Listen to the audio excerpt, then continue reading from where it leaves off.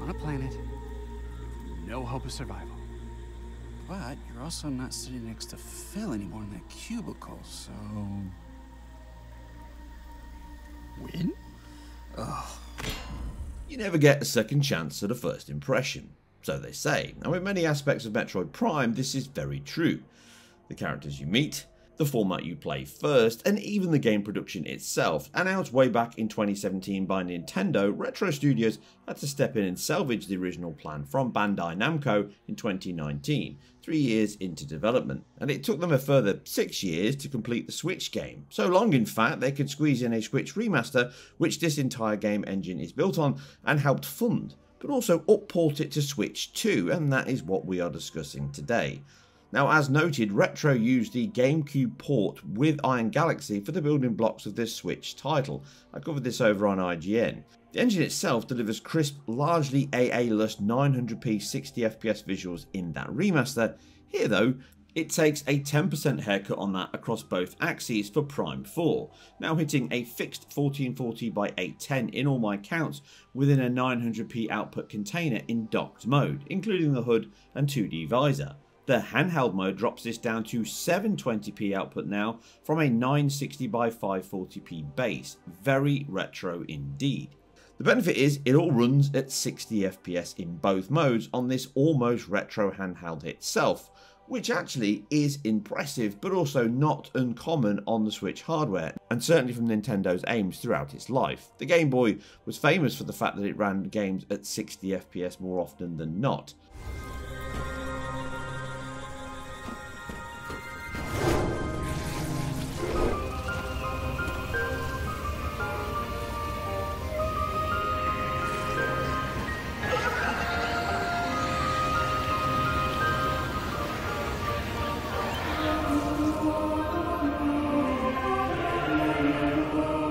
Switch 2 improves on those numbers and modes. It has much crisper visuals, and it has 2 modes rather than a fixed one.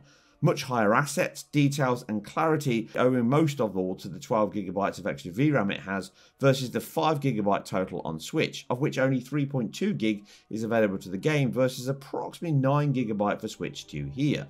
And 3 times the RAM means we get vastly higher details, normal maps and quality irrespective of the output resolution, which is higher in both of those modes, quality and performance. The quality targets 60fps just like the base Switch does, but it runs it at 4K, or at least a 4K HUD and output, from an approximate 1440p base. Now this doesn't use any form of TAA, and it actually looks like SMAA, and in fact it is SMAA because it's in the credits of the game itself. One of the restrictions of the code itself, because it's MIT licensed, means you have to state what you are using in the game, and this was created by Jorge Jimenez, an excellent and relatively cheap morphological AA that cleans up shimmer and subpixel jitter on edges and high contrast areas without smearing or blurring the image itself, textures and ghosting with halos, which TAA can often cause, meaning we get a far superior image resolve in both the docked 4K or 1080p handheld mode at 60fps, and then the performance mode drops that down to 1080p at 120fps, with the handheld mode slashing this further with a flat 720p output now, matching the OG Switch with a 55% reduction on fill rate to hit that 8ms frame time.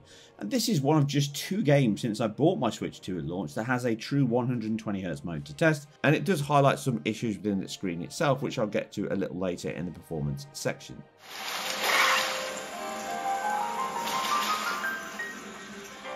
So, comparing both generations of Switch and the dual modes on Switch 2, we can see that going from dock to handheld mode has a similar level of impact, within 12% of each other at 60fps, but the 120Hz mode on Switch 2 costs the same in pixel pushing and bandwidth reductions as the 2016 model, some 55% less. However, due to the much smaller screen, the change is almost imperceptible. Now, settings do not change between modes, and even between Switch 1 and 2, the install size is around 2.1GB higher for the Switch 2 version, which is likely all the textures in the game, which are authored at a much higher quality and resolution, which, along with them occupying more VRAM, means we see almost all the visual changes coming from this main area. Resolution increase does help, mostly in texture filtering, with the increases on quality being slightly better than performance mode, but both drastically are better than the trilinear of Switch 1. But the game's art and visual makeup mean this is less impactful than asset quality alone.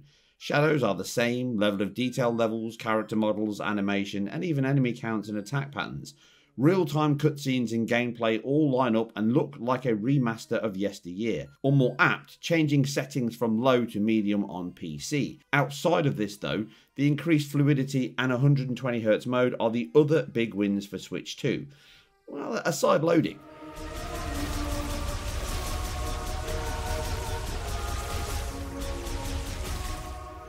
Now this is where the much faster I/O of the Switch 2, the CPU and the RAM, along with some dedicated hardware to depack the data from the cart or drive, means we see huge gains in loading. Main menu to the same load at the first real mission, Switch 2 does it in just under 30 seconds, which is not lightning fast, but much faster than the old Switch. Which takes over a minute to the exact same load, over 2 times faster loading increase over the old handheld, which adds up in the game the more you play. The loading within each segmented level is almost zero now, even on Switch, and they have greatly improved the data streaming and access now in their engine over the remaster. Lifts, opening doors and changing into the morph ball and back are all much faster. However, the game is not free from loading. They are often hidden by Metroid versions of the subway ride in Spider-Man. Jump into a cargo shuttle, treat it to a flying escape pod as it loads. Enter a new level from the open world, loading on a cargo ship. Leaving a level and going back, the same. Even getting your bike and leaving the fusion level is a moody bike ride admiring Samus's Alpine Star boots, Arai helmets and Dionysi leather gear.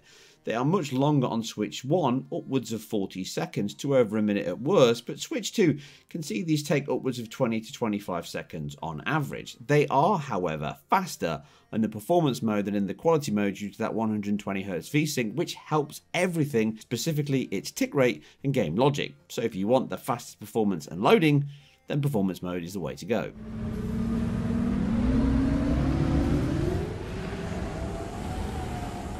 The 120Hz mode on Switch 2 is a great option, with it being the best way to use the mouse option support with that Switch controller used in both hands, but I still preferred the old school controller. Now as far as overall game performance goes, unsurprisingly, it hands in a stable and smooth 60 FPS on Switch 1 with open sand map levels, combat sections, and even the most stressful Vault Forge levels, sticking close to that 16 millisecond frame times. It can have a dropped frame here or there, 1 or 2 in some odd spots, but I feel most of those are just general code, data, memory related issues rather than any pure GPU or CPU impacts.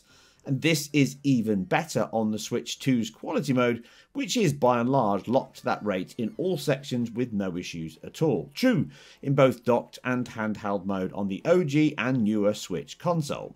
So really, not much to talk about here. Turn it on or play it on Switch 1 and get a locked 60 FPS. And the same is true of the 120Hz performance mode, where, try as I might, I could only find a single frame drop in combat.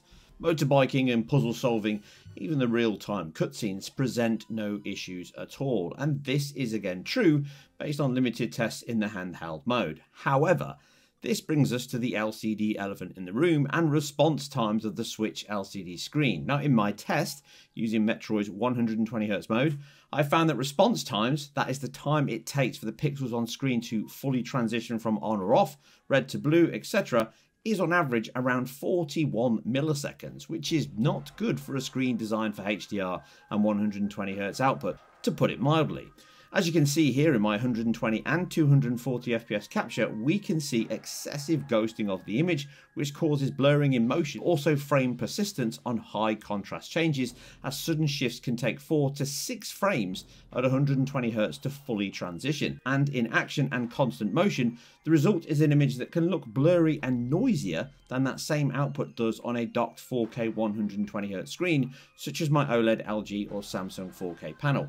Now compounding this is the panel also lacks the sufficient brightness and pixel isolation to present anything close to the HDR quality the game can deliver whilst docked. Specifically since Nintendo have now updated the OS HDR config tool to be, well, working incorrect now. And this is only compounded by the ghosting persistence issues just noted. Now that said, the 120Hz mode is noticeably better in handheld mode than the 60Hz one, and the drop to 720p makes little difference and thus is my preferred way to play on the move and whilst docked. The significant pixel increase in quality mode is not as impactful as the increased refresh and input latency times, with the OG Switch matching the Switch 2 identically for a 100.17 millisecond input median latency in the single and quality 60 FPS modes respectively, whereas the 120Hz increases this by over 41% to 58.5 milliseconds median, which feels significantly better, and this carries over to dock mode also, but your screen of choice will have an impact on those results.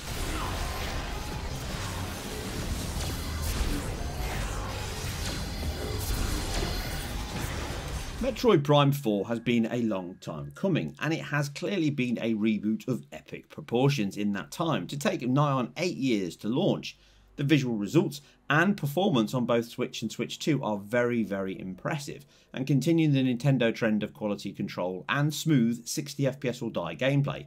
Visually, it's also a good looking game with clear artistic influences from many areas. HR Giga Vault Forge and ice levels being a mix of Alien meets Journey to the Centre of the Earth, with a Maximilian style sentry droid from the Black Hole, Audrey 2 boss battles, and a cool but underused Akira Cybercycle mechanic for Samus, and very big flashes of Arkham Knight intentions within. The gameplay is very safe and feels similar to previous Prime games. Explore the world, unlock doors with powers, find the MacGuffin, fight some baddies, power up, rinse and repeat. And on that score it is pedestrian and never offers much surprise, although some levels and sections are better than others. The open sandbox that connects each level past the second is largely pointless and barren, with little within it to occupy your interest, but it does add time to the game, which I feel is the only reason it's here, with reviews focusing so heavily on how many hours to complete, skewing developers to make these kinds of decisions when they simply do not work. And it is not an open world at all, just a Mad Max style desert to extend level X to level Y in those all important engagement minutes and metrics. If you find anything else, bring it into me. I'm dying to do more experiments. Sound is good, but the music can grate, and I never noticed any great tunes or rousing score during any sections within the game. The game's art, though, is the best part, with great use of specular lighting, diffuse materials, shadows and colour, along with light bloom, and all pre-baked to look exceptional on the 10-year-old Switch 1 hardware. But as a Switch 2 title, it is far less impressive. Aside the 120Hz mode, which is a simple feat with identical settings as Switch, just at 1080p rather than 810p at twice the frame rate. It certainly looks cleaner, sharper, more stable, but it still has its own issues of shimmer on edges, AA specular, poor low quality textures, and lo-fi look in many areas. And as such, if you play on Switch 2 first, then move to the Switch, it flatters the Switch 2 due to the lower asset quality, filtering and details. But the other way around, it simply looks like you bumped up the res and quality mode, and that's exactly what you get, because that's what they did. I enjoyed the game in places, but forced myself to finish it after the third map to see the end, and I was not surprised when I did. I think as a swan song for the Switch 1, it is a very good looking, artistically driven, high performing game. The HDR is excellent, largely due to the high contrast art and use of shadow and lights throughout, yet equally shows the shortcomings of that Switch 2 screen in output quality, response times, which the inevitable OLED model should address. But as a Switch 2 title, it's quite mundane and resembles a cross-gen update patch rather than a new Metroid title fitting of the new hardware it occupies. Anyway, that's it for all things gaming, technology and handheld related. Remember, if you like what I do here, I am completely self-funded and independent, and you can help me by subscribing, clicking the link down below and supporting me on Patreon, giving me a thumbs up if you liked the video, a thumbs down if you didn't, but either or, give me a comment to tell me what you liked about this or anything else that I've put together. Be sure to check out my channel for other videos and my website for more information on this and other games, and I'll see you very soon on the next one.